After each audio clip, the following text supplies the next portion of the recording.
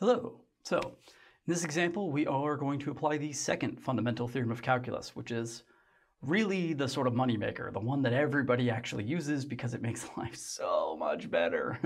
So if you remember, when we had to do definite integrals before, we had to do the crazy Riemann sum with some arbitrary n number of rectangles, and then we had to limit n to infinity and sort of use some weird counting tricks to sort of boil that all down to some countable or some sort of representative thing, something in closed form, and then apply the limit and then get an answer. It was like it was a whole thing, right?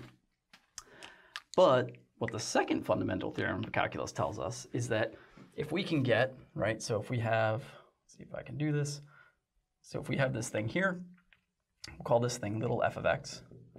If we can find some big f of x such that big F prime of x is little f of x. In other words, if we can find an antiderivative, then it turns out that this thing is just going to equal, let's see, if I'm using big F here, it's just going to equal f of 1 minus f of negative 1, right? The antiderivative of the top minus the antiderivative of the bottom. And this sort of makes sense because the first fundamental of theorem of calculus, remember, told us that in some sense, it doesn't matter which antiderivative we choose. So this is telling us just pick one. We don't care which one, just get one of them, whichever one you like, whatever your favorite one is. And then you can still do this and it will still work, right? So let's go ahead and do that then. So our little f of x then is the integrand, the thing inside. So that's x to the fourth plus 2x squared minus 7. So then we want to find the antiderivative, right?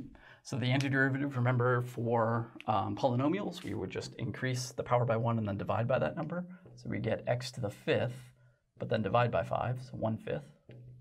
Here, increase, so we get x cubed, but then we divide by 3, and we still have that 2 there, so we get 2/3. And here, it's really like an x to the 0, so we end up with just 7x. And again, we could choose any antiderivative we want. This is one of them, but we could add pi on here if we wanted. No one would ever really do that.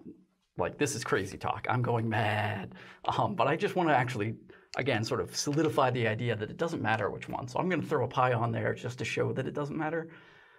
Don't do that in your work. You're just going to give yourself more work and maybe make a mistake. So, I'm going crazy here. You can just use the sort of normal part.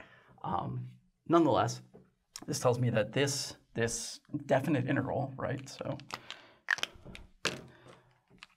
this integral from -1 to 1 of my f, which was x to the fourth plus 2x squared minus 7 dx, supposedly equals, by the second fundamental theorem of calculus, f of 1 minus f of -1, where now I have such an f. So I would plug in 1, so I get 1/5 times 1 to the fifth plus 2/3 times 1 cubed minus 7 times 1 plus pi, because I'm a crazy person. So all of this is f of 1.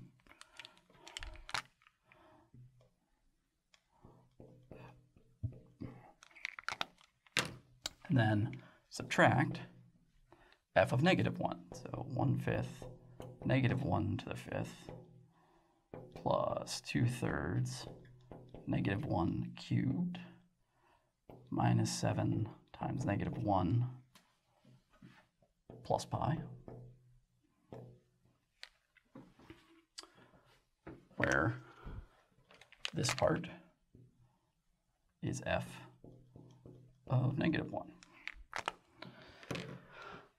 And now I'm going to simplify, right? So here I'm going to get 1/5 plus 2/3 minus 7 plus pi minus 1/5, so minus, let me do it this way, Negative 1 to the fifth is negative 1, so that's going to be negative 1/5.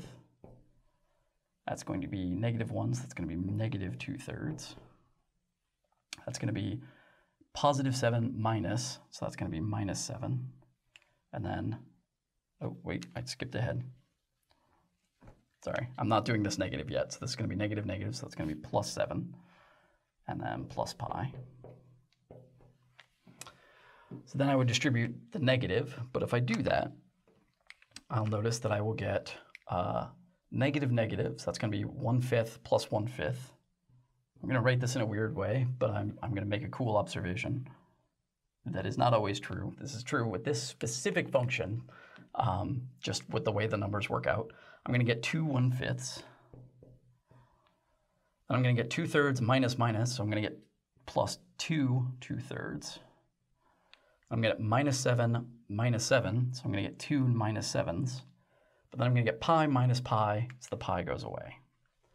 Telling me that this pi up here did nothing, right? Which was the idea, right? I could choose any antiderivative I wanted if I threw a pi in there for no reason, because when does pi not make stuff better? It didn't do anything, right? But I noticed that like this thing and this thing, after I distribute the negative, they gave me the same thing. I got 2 of them. And this is an observation that only works sort of because there was something very special about this integrand. It does not happen in general. But I can sort of put this together then.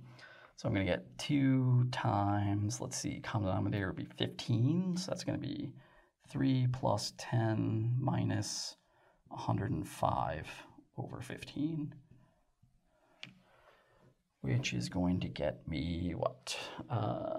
So that's 105. Looks like a 3. So that's going to be 13 off of that, so that's going to be 92. So negative 92 times 2 is negative 184 over 15. 184 is not divisible by 5 or 3, so that is my answer. Boom. All right. So there's something very special about this integral, as it turns out, which is, if you remember from pre-calculus, this thing inside the integrand is an even function, and my integral is symmetric. It goes 1 to the left of 0 and 1 to the right of 0. So that together is what made this happen, which is cool. This is actually a property of integrals that, you know, if you go sort of further with integration, you will sort of develop that as an official property when that works. Regardless, again, the whole idea here with the second fundamental theorem is I didn't have to do any of that crazy Riemann approximation nonsense. There's no limits. I mean, there are limits going on, but there's no limits I have to actually explicitly myself calculate. All I had to do was find an antiderivative, any antiderivative. I could even throw a pi in there if I felt like it. I wouldn't if I were you, but, you know, I'm clearly not sane, hence my choice of profession. And then my integral is just that antiderivative at the top number minus that antiderivative at the bottom number, and then calculate. And that got me my answer. Notably with the pi canceling, which is why it didn't matter. Okay, so that's that.